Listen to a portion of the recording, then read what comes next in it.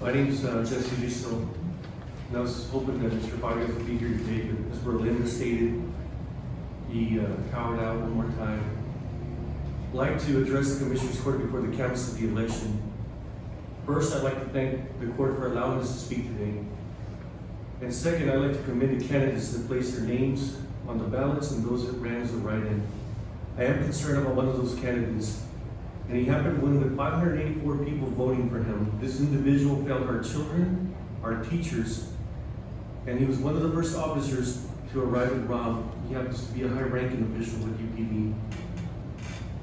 I understand that he doesn't report to you, he doesn't work for you, but this is one of the avenues that we have to address Mr. Pargas directly. He was made aware that people were injured and dying, and yet he did nothing. A young girl called 911 from room 112 asking for help, and he simply left her and other people to die. I have more respect for this young person than this officer. She did what her parents instructed her to do, and the officers failed her. For that matter, many officers failed her. This haunts us every single day, and frankly, I'm getting sick and tired of it. I'm sorry that this child had to endure this pain.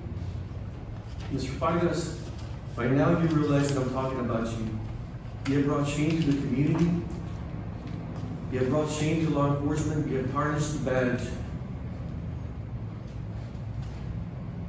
I cannot believe that you did not withdraw from the commissioner's race.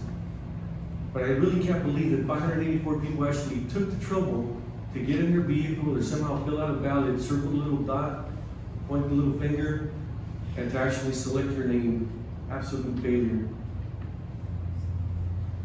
Mr. Pargas, I'm here to remind you one more time of your failure today.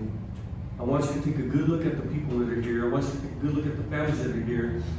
I want you to know, sir, that every single day when you run into us at HEB or Walmart, any store, we're always going to be here to remind you of that, Mr. Pargas. I know it's something that's going to be hard that you have to live with, but you have no place in a leadership role.